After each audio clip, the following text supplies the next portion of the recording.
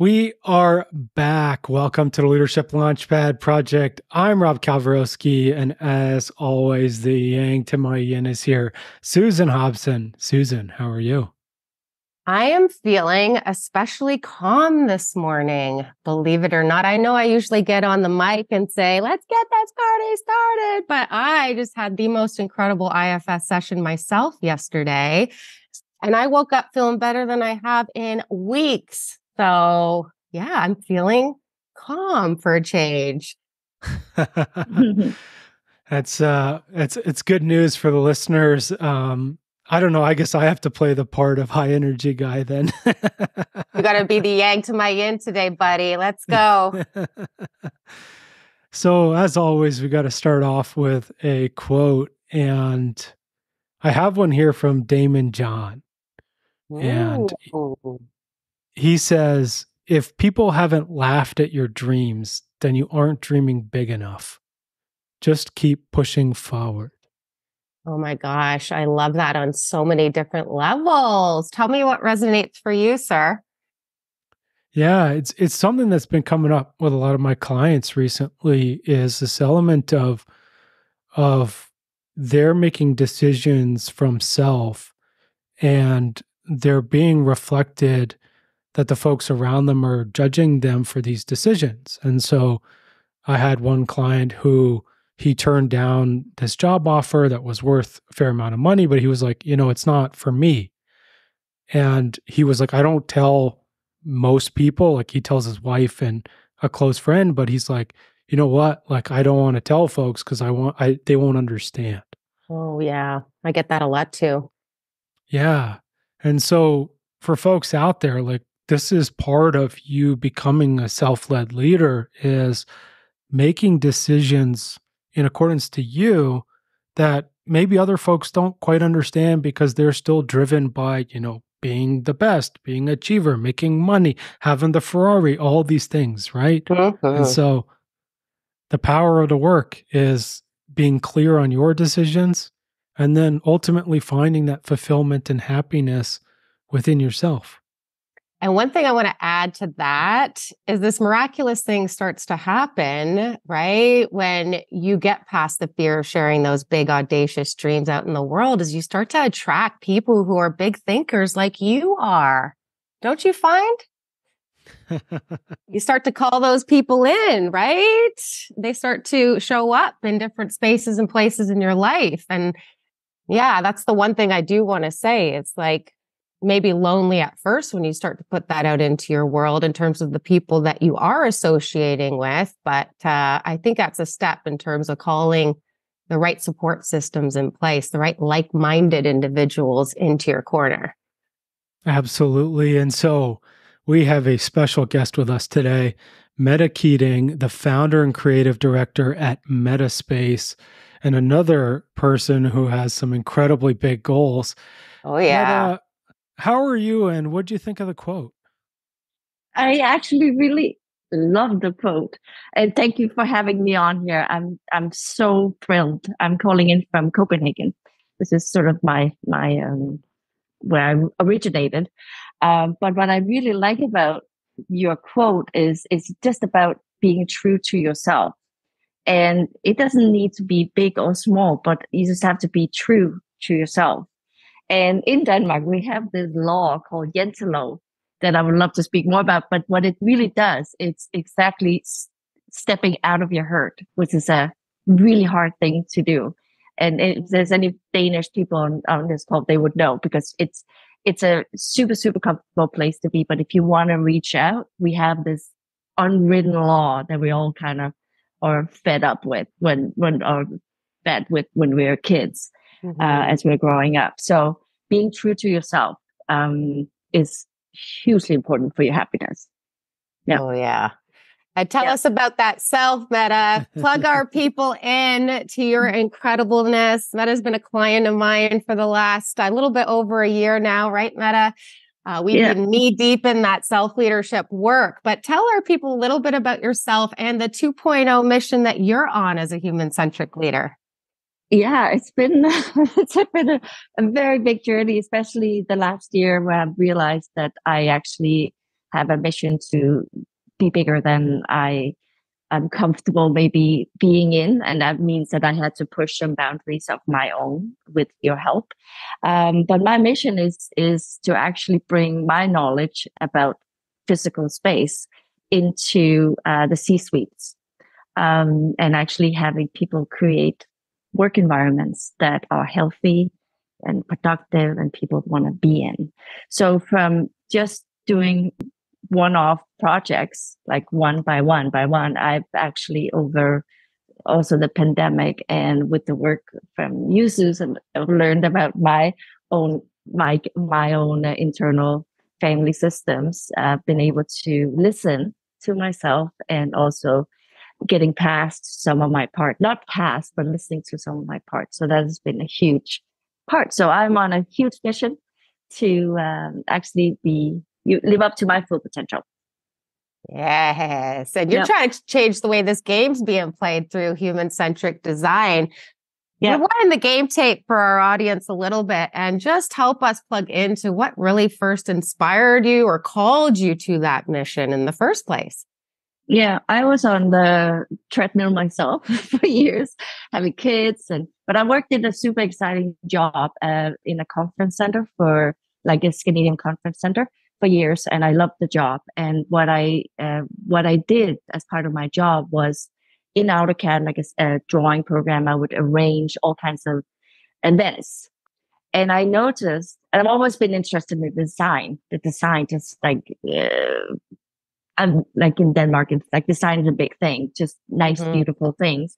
But what I noticed was like the impact on the flow of these spaces that I was creating, if it was a good event or not bad event, and how much like color had to do with the elements that I was bringing. But I was just doing it intuitively, like this works, this doesn't work, and I could see the impact on what was going on without knowing what I was doing. Right.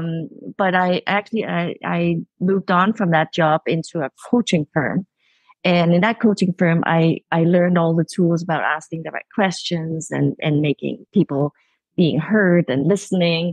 And then as I was doing that, I was like, this is pretty interesting. Like I would love to, how can I help these people through their environment to get better easily or thrive more in their lives? And so then I went actually back to school. I did a sort of an intense interior design, but more like human-centered design approach. And that kind of blew my mind because it was a lot more about what I was intuitively doing, but actually knowing this is why and this is how. And I, with all those tools that I had, I created my first company in Denmark. So that is like, I don't know, 18 years ago. And then we moved to Canada, and I have done a lot of institutions, homes, and like schools. But I thought, okay, where can I have the biggest impact? Where do people spend a lot of their time? And that is in the workspace. So that is my mission, is actually making people happy at work. It's the core of why I'm doing what I'm doing. Yeah. So that's the short story. It's so amazing. And it's funny, right? Like a lot of the folks or a lot of the companies are calling people back to the office. And my favorite meme going around right now is it's like bringing people back to the office with high corporate culture, and it's just a picture of like the 1990s cubicles, like the drab. I know. So yeah, Painful. what I want to say, like what I'm seeing has happened. I am so thrilled with I wasn't thrilled about the pandemic, obviously, but what it has opened up is now it's not just the early adapters like the tech industry that I've done a lot of projects for that already knew, okay, we need to attract talent, we need to keep talent, we need to make them productive when they're at work. We need to like use all the productivity would go up by creating cool and exciting environments and healthy. But now it's becoming sort of more of a mainstream. Like certainly more companies are waking up and trying to get people back to work. And it's just a huge opportunity for these companies to actually tap into this on potent, like on this tool that most companies are not even thinking about, that they actually could tap into. Tell us more about that in terms of how something like consciously creating your work environment can actually help you attract, retain, and even optimize your talent. Where's the connection between the two? Oh my God, where do I start? it's huge. It starts, I mean, when you do this, it's not just impacting the employees, it's impacting the leaders as well. Like, so it's a total win. But what happens is it's actually a lot of it happens on your subconscious level. It's in your nervous system, that you can actually, make people feel at ease and not stressed. It's the message you get when you're walking in the doors. It's the type of lighting you're using, the materials you've chosen to put in there. And we know how we feel in nature, for example. So this is one of the things I when I try to talk to people about what's happening, it's like, if a plant can't survive in your space, neither can people. But but it needs nurture. It needs light. It needs proper light. Like there's a lot of lights, bad lights, even bad LED lights, but it's the experience that those lights, like when you don't have natural light and you need to kind of have artificial lights, it's what light source is that? How does that lit up the rooms, or the colors you have in the room? Think about like a gallery that would never have, for instance, light in the space, because you wouldn't see the true color of the gallery. So it's that whole feeling you get when you come in. Are you welcome? Do we appreciate you? Do we value you? And it doesn't have to be like all sort of totally soft, because we also want an environment to be productive. We want brainstorming, but it's the message you're kind of giving to anybody entering your space, including yourself, that you want to come back. I like to create spaces that you want to come back to. It's so powerful. Do you have any principles you could share? Like, obviously the lighting's super important, but do you have any principles you could share with our leaders out there about like how they should look at their current space and just notice if there's any improvements they could make? It's usually always improvements to be made. Like it's, like you should ask yourself, do I want to come back to this place? And is it, because often it's about like there's a lot of words like trust. Do I feel comfort when I'm in the space? Or am I super tired at the end of the day? So it's really kind of feeling, but there's not one fits all. Like I think I would start with, why do you have an office? Today, we actually start asking, why do you even have an office? Because so good. A lot of businesses don't need an office. So if you have an office, what does it do for your business, or for the staff, and for yourself? What does it do for you? And if you need to have an office, how do you get people to come back in for the right reasons? Depending on what you want them to do in the office. So it's like a lot of analysis of the needs and the purpose that you need to do before you actually create a space.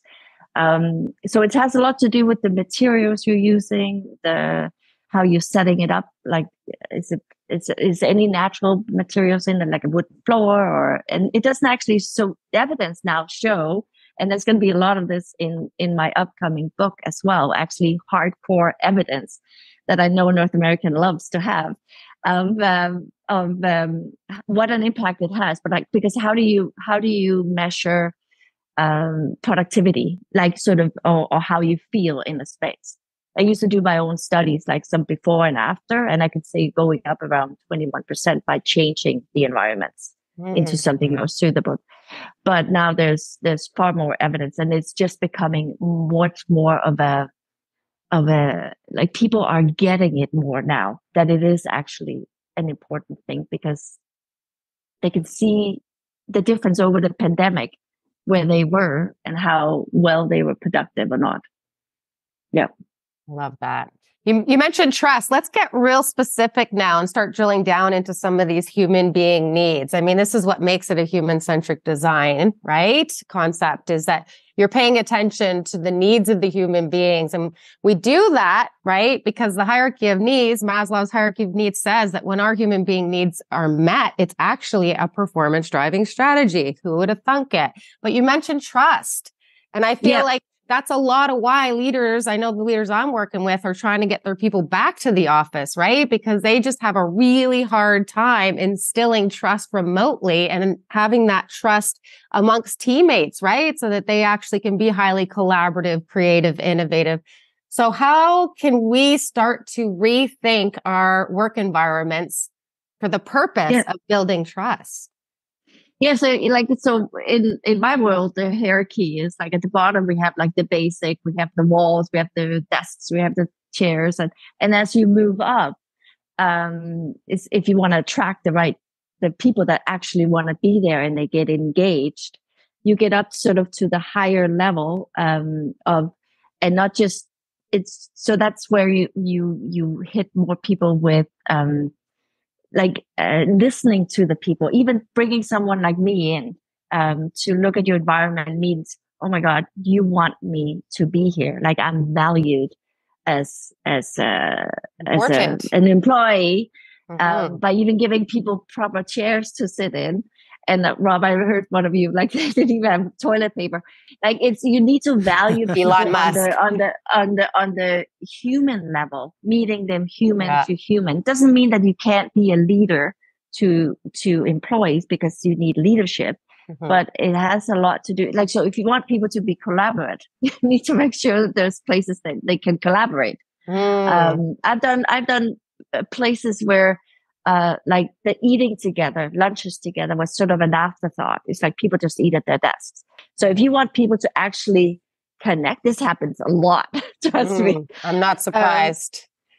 Like I just go get my lunch and then I sit on my desk. Yeah. So if you want people to actually create that community and culture, you need to create places where we are human together. And human together is like basic is actually eating together. And having events together and connection.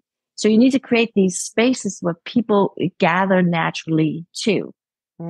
So that's we used to call it the kitchen party when we were doing that. Not that there has to be a party all the time, but it's just a place to gather and meet at all the levels of employment together and meet. And that's why we have the word hygge. I know most people know it from homes. But I've actually used that also when I do my designs in corporate spaces. Because when we have hygge, which is like where your nervous system is just like, you can't have hygge and stress at the same time. It just doesn't exist. So if you want to have hygge in an environment, people are also doing it one way. You have like soft seatings and warmer colors that I see designers actually starting to bring into space, which is fantastic. But it just shuts down that stress level in us and we feel welcome and needed and wanted to be. And the flip side of this is you engage. And it's not even like, I'm not even doubtful that it's an investment. It's not an expense to do this. Like it comes back because people want to come to work and collaborate. I can tell you're feeling the hygge over there with the candles in your window. I put them in now because it is December. So I thought, okay, I can get away with this today. Yeah. But I've actually I'm working on a Swedish company that is in Toronto right now. And they actually in their kitchen has candles just for special events, not maybe all the time, but the candle is a gathering point. It can also just be light, but you gather instead of just having the fluorescent overlight that you see in a lot of places. There's no definition. So we use light a lot, colors, art, materials is and the flow of space. The plants behind you too. Plants. Yep. Flowers. Yeah, but evidence is actually showing it can also just be pictures of landscapes or birds. Yeah. What's Rob's that? got or birds. Rob's got a picture of a bird behind him. This is the whole Yeah. method to his madness in terms of why he left Edmonton for Costa Rica. We hear the sanctuary of birds behind him on our Zoom calls now, and it's given all of us hygge over here. Yeah. And I was just gonna say the balance. So it's about balance and the yin and the yang. So you are the energy today, Rob, with your red shirt. So it's all about, it's really about balance in spaces. But a lot of people don't know what's missing. So you feel it, but you don't know what's wrong here. And decluttering, obviously, is also something that is like just basic. Mm-hmm. But I would, if you were giving a tip to someone, is try to walk into your office as it's the first time you walk in there. Try to actually notice. Sometimes I actually do filming of the office space, and I put it in as a presentation, for example. Like when I was doing the National Ballet, they had boxes and boxes and cubicles, and I just took a short video. But because people don't even see it when you come there every day, you don't even see it anymore. Yeah. So start with do it as a first time. Do I feel welcome? Do I know why we do what we do? Is there any reflection of what we do? Like what change? What change do we do in the world? Yeah, right. You can see it there. Yeah, no, it's really about. Just opening your eyes and listen and see what's going on around you. Mm-hmm. Yep. It's a big departure from my first office, which was a temporary office where I sat at the 3-point line of an elementary school gym in a cubicle. Would you back to everything? Yeah. Would you back to everything that was going on around you, right? Often that's what happens. Like the cubicles, people are sitting with it. Like I'm like against cubicles. I don't do that. It's just no, because they segregate us. It's the opposite of building community and collaboration, one would think. Rob, you worked in a whole bunch of factories in your lifetime. What's the environment like that for all of these people who are working so damn hard on the factory line? Yeah, it's funny, right? Like a lot of those places, they're dirty, and it's not that there's not a potential to make them cleaner. It's just that gets fallen down the list of priorities because it's not seen as a value add. Of course, some of the factories that are producing like cars and things that need precision, they clean, but when I was in a coal mine plant, it was literally like, I always describe it just like the chimney sweep in what's the like Christmas Story or whatever. Oh, but Mary Poppins, he's got the chimney sweep thing going on. Is that the movie you're thinking of? Yeah, it's something like that. Like the people who work there, Polar Express, like black everywhere, except for their teeth and their eyes. And like you would take a shower at the end of the day, and dirt would be coming out of your hair, your nose, your ears. It's just everywhere. And yeah, I mean, it's tough if you're working in an environment like that to, it feels unclean and it feels like you don't want to be there, and it spirals a lot. Yeah. Mm-hmm. It affects the mental health for sure. Mette, I know you worked on a factory or in a factory. Yeah. You have a case study from your experience turning that ship around. Do you want to share that with our audience? Yeah. It was super. I'm so happy that I got to do something that was so not like the tech and I'm getting more of those now. But so it was a plant. It's actually quite some time ago. And they had about 400 employees, and about 300 of those were in the plant working. And they have what I call a modern leader. It's Scott Barrett, and I'm like his name is Dan Scott, and he at the time were merging like 5 different locations into one large location. And I got in fairly early in the process, and just to sort of help out with how they could make it more nice for everyone, all the employees. He's a very hands-on kind of guy. And what we could do, because there was labs where everything has to be clean, but in the factory, the plants themselves, there's typically no windows in even where they work. But what we could do is actually create nice space for them to have their breaks.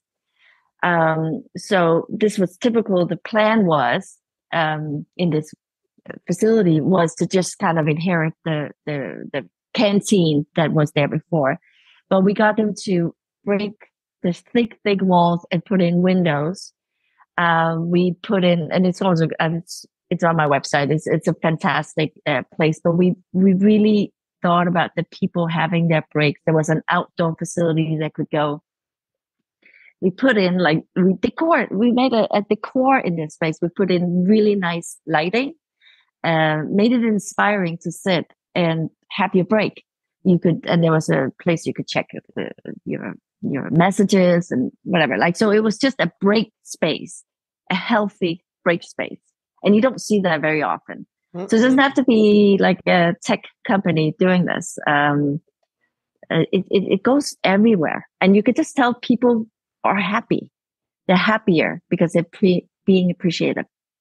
I'd like to see it spread to hospitals and schools, because those are two of the facilities I see in the modern day world that still are lost in the damn sauce. Like, I know as somebody who spent time with my Crohn's in hospitals, it wasn't a healing space for me. I couldn't wait to get home and start healing.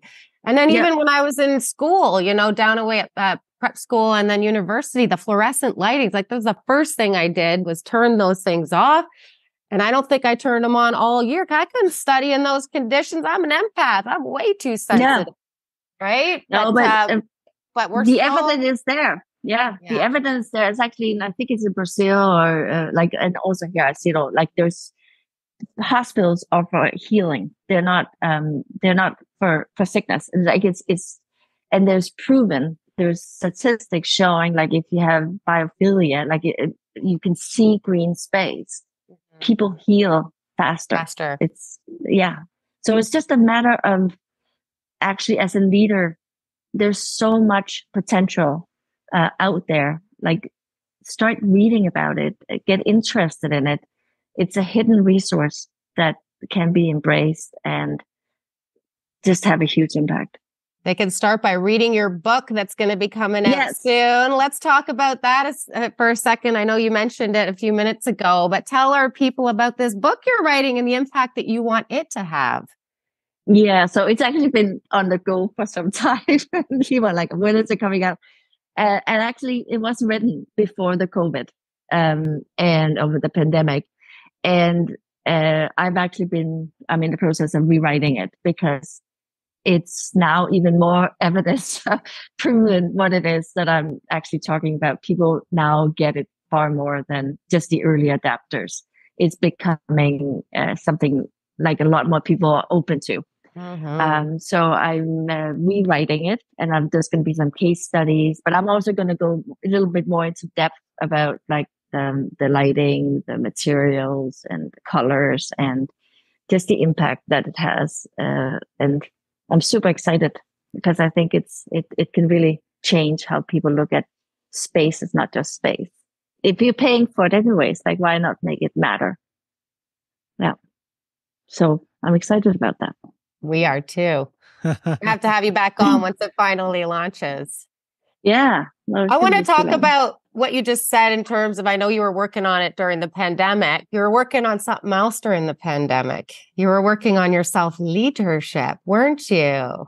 Yes. You want to talk a little bit about the connection between that inner work that you were so committed to? I can bear witness and testimony to this. Just the role that has played in helping you step out into the world now to change the world, change the way the game's being played through human-centric design. What was the role that self-leadership played in activating and catalyzing that for you?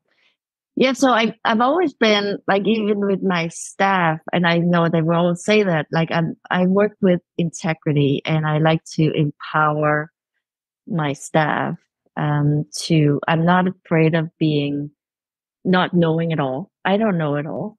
There's no 100% right design. Like everybody has ideas, and through just acknowledging that more and actually sort of putting words to it, I can see how I can even more so get my staff empowered and lead from the bottom up and hear their ideas. But what really also happened for me was I was like a doer, and trying to be everywhere at the same time. And I broke my Achilles, or tore my Achilles completely right when we met too, Susan. So I think it was Universe really, has a funny way of getting us down to the mat when it says it's time. You can't outrun this this inner healing and growing work any longer. I saw that play out. With Susan, she was like, "Oh, great!" I'm like, "What great?" But it had me actually restructure our company and having far more self care. My calendar is a completely different thing than it used to be. I'm not achieving anything less. I think I achieve more. I'm moving faster forward, slower, of what we would call it. And actually, and also letting staff come more to service and not like I'm letting them make decisions, and I'm making them feel that I trust what they do. I often say, like, you know what, that's a good decision. I trust you can do this. So just empowering them is something I'm and setting my own boundaries and helping them set their boundaries. Because in the design world, there's a lot of expectation. Yes. Yes. Client expectation, right? Yeah, with timeline and budgets and all that stuff. So, and that's part of our game or our work. But just really sort of lead with honesty and truth and integrity. Yeah, love that. Mette, yeah. What would you say to leaders who are on that treadmill or that hamster wheel that are just running full steam? What would you say to them to get them maybe to get off? Without having to tore your Achilles? Oh my God. It really have to like actually take the breaks. Like listening to your body is so what I'm doing now that I didn't used to do, I'm actually putting these things into my calendar, and I and feeling I'm worth to do this. This is a meeting with myself that I need to take so I could be better at the next meeting with the client. You know, it's really trusting. And think about your time. Time is the only thing that you have that you can't get back. So I think about my time so much more. How important is it that I do this versus that? And how much time do I spend on things? And selecting and appreciate and honor my time. So time has become a huge factor in and setting boundaries. So you only have you, and you have to do the work. And looking like, I think everybody can look at their IFS and learn something to be more you. I mean, that's all you need to be. So that whole journey has helped me tremendously. And still, I mean, and you're never done, right? It's an endless journey. Yeah, well said. Yeah. Mette, what would you like the legacy of all this incredibly important work that you're doing to change the way the game's being played through human-centric design practices? What would you like the legacy of that to be someday? Yeah, so the whole legacy was never something I really thought of. I remember. So, no, but I would love space to be something that leaders would embrace and take advantage of. And I love the space that they have, their offices or institutions or whatever they have. It needs to get up to the C-level, and it needs to be part of the business plan and be something that not as an afterthought, but something that you actually make a decision about. How do you want it to be, and have the budget for it to make it right, because it returns so greatly, no doubt. So I'd love to bring that to the surface, or to actually have it be much bigger impact than it does today. So I could be that person, a part of that journey. I would love that. You're definitely a part of that journey. And for folks out there, if you want to find more about Mette, you can check out her website, mette.space. That's METTE.space. That's where actually Mettespace, no dot. Mettespace. Just Mettespace then. .com. We'll put it in the podcast notes, Mette. Don't you worry. People will definitely know how to find you. Yeah, we'll drop that in the podcast notes. And I know Jim's listening, and Jim, get the case study for the factories. That's super important. I've also dropped Mette's LinkedIn in the podcast notes so you can connect with her there. Is there anywhere else you would like folks to find you? And maybe where can they maybe pre-register or be notified about the release of the book? I don't have it set up yet, but I would get it set up on my LinkedIn for sure, and on the website. It needs to get upgraded too with the more recent jobs that we've done, the projects that we've done past the COVID time. So perfect. We'll have you back on the show when the book launches. Don't you worry. We got way more to talk. Yeah, absolutely. We can talk about this forever. I know. Seriously. Absolutely. So connect with Mette on LinkedIn and check out her website, mettespace.com. Folks, if you're obviously, for us, hit subscribe to Launchpad Project on your favorite podcast platform. And then for all things one-on-one coaching, leadership development, and more, head on over to elitehighperformance.com for all of that. Susan, is there anything you'd like to leave our folks with today?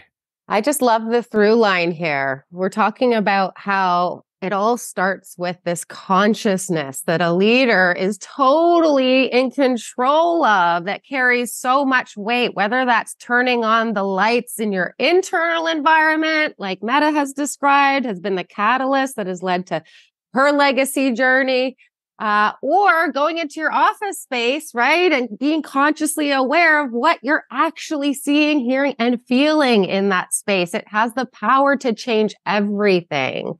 So I love this interview. I feel like it's really inspired our leaders out there to get conscious.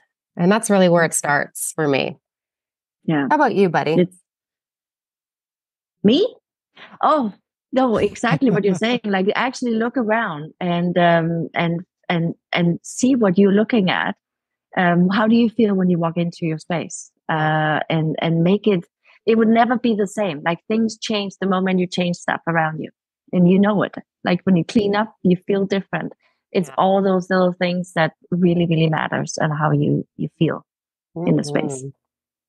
Yeah. It's amazing. And for me, I think I want to just tie it back to where we started with Damon John.